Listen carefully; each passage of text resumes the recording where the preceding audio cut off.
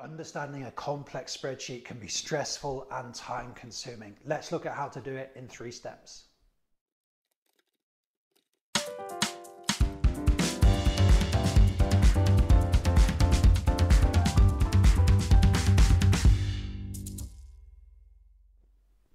It's Chris here from Tiger Spreadsheet Solutions. I know so many people out there are trying to do this. They've got a complex spreadsheet file with lots of sheets, lots of formulae, maybe even some code, and it's their job to try to understand it. This can be a stressful and time-consuming process. Over the years, I've developed my own 3-step method for de-stressing it, speeding it up as much as possible. So how do we understand a complex Excel file? Let's have a look at step 1. Now, the first step is to get an overview of the file. When you open an Excel file, it can be tempting to start clicking around the formulae in order to understand what's going on. That gets stressful quite quickly. The best approach, in our view, is to get an overview of the file first. That's going to allow you to understand the role of the parts. We work from the whole to the parts. How do we do that? Well, the main building block of any Excel file is worksheets. So the first step is to establish the number of worksheets in the file. Now, if you don't have any hidden worksheets, you'll be able to see all of the worksheets on the sheet tabs at the bottom. But you have to bear in mind, you might have some hidden sheets in the file. So how do you unhide a worksheet? You can right click on the sheet tab. You'll see the unhide option there. If you're on the Windows PC, you can use the Alt-H-O-U-H shortcut to unhide sheets quickly.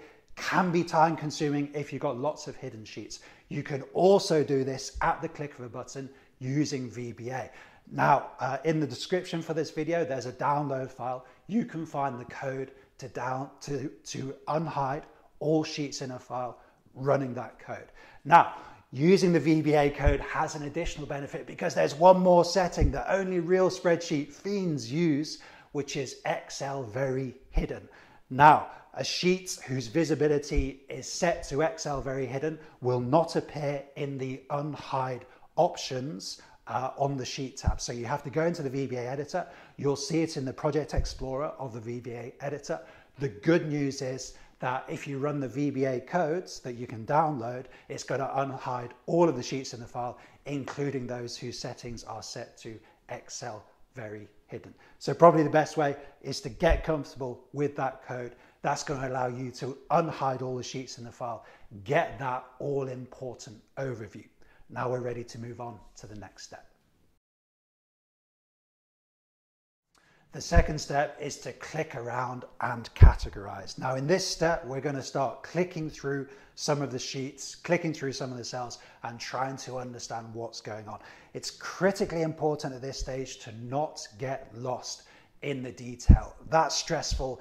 That leads to us giving up. So we're going to try to avoid that. Rather, we're going to take a step back and apply 3 simple concepts to help us work through the complexity. No matter how complex the spreadsheet looks, no matter how many formulae there are, most of the cells, 99%, will fall into one of these 3 categories. They are either input, process, or output cells. Input, process, or output. We're going to go through the file, try to find the input, process, and output cells. So let's go through them one by one. So what's an input cell? Well, an input cell contains a value. It doesn't contain a formula. An input cell does not depend on any other cells in the spreadsheet. It's where you input a value, or maybe some values were copy pasted into that cell. So this is where the user is going to input information. We could call it the starting point for the spreadsheet.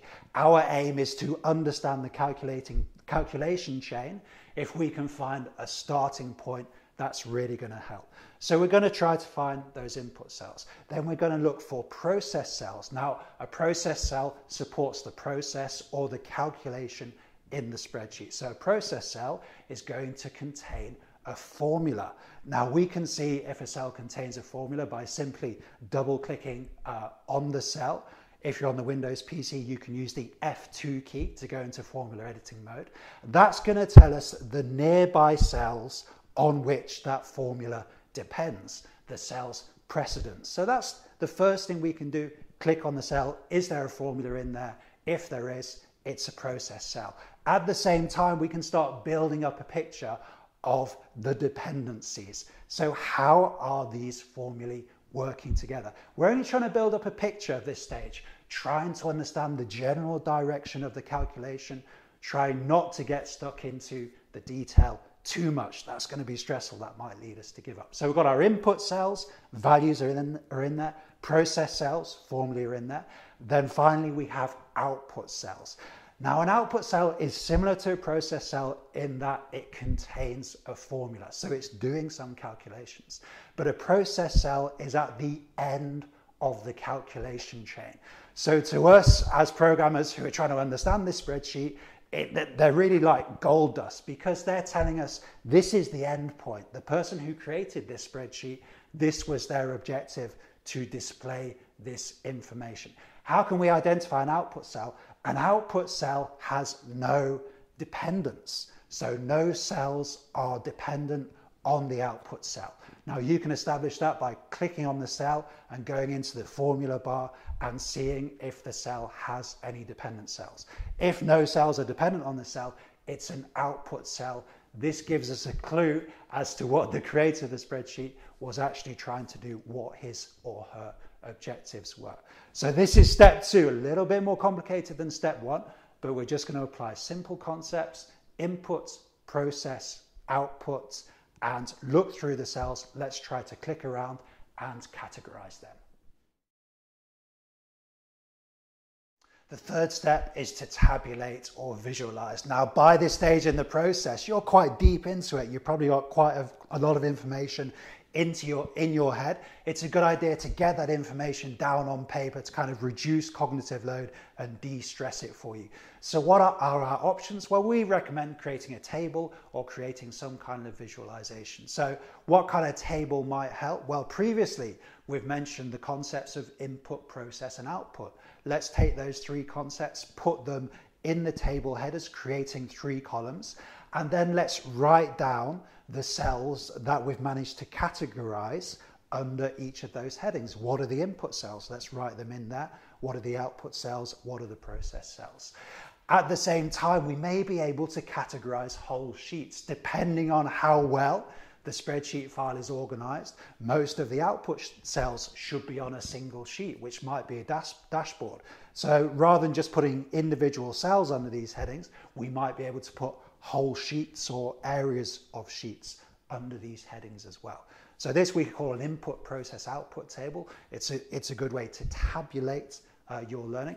Then what kind of visualizations can we do? Well, when I'm doing this kind of job, I like to create what I call a structural diagram. And in a structural diagram, each sheet in the file will be represented by a shape, usually a rectangle. Then in that rectangle, I'll try to summarize, using the concepts of input, process, output, try to summarize what's going on in that sheet. Now again, assuming the spreadsheet file is well organized, most of the inputs should be on one place, most of the calculations should be in another place. So you can begin to communicate a sense of flow, a sense of dependency between sheets. And I communicate that using arrows. So we've got our sheets there represented by shapes. We've got arrows between the different sheets. Then we've got a description of what's going on in each sheet. You can create a structural diagram in this way. I find that customers really like looking at structural diagrams. People like talking about spreadsheets.